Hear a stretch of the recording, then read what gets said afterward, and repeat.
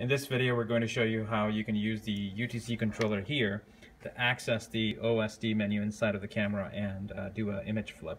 So the OSD can be accessed using this UTC controller, which is connected in between your DVR and the cable going to the camera. So pretend there's a larger cable here.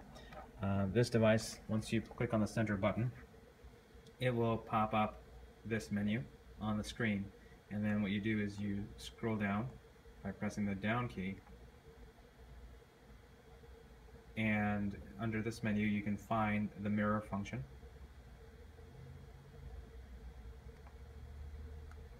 And it lets you flip the image or mirror it in the vertical plane. Now the other thing is, if you want to flip the image horizontally in the horizontal plane, so you can actually just mount the camera this way, or you can detach it from the rings and manipulate the eyeball to be upside down. I'll show you in just a second. So these particular cameras have an eyeball that can be rotated in any direction you want. So like so, you can basically flip the eyeball and put it upside down. You can keep on unscrewing the image.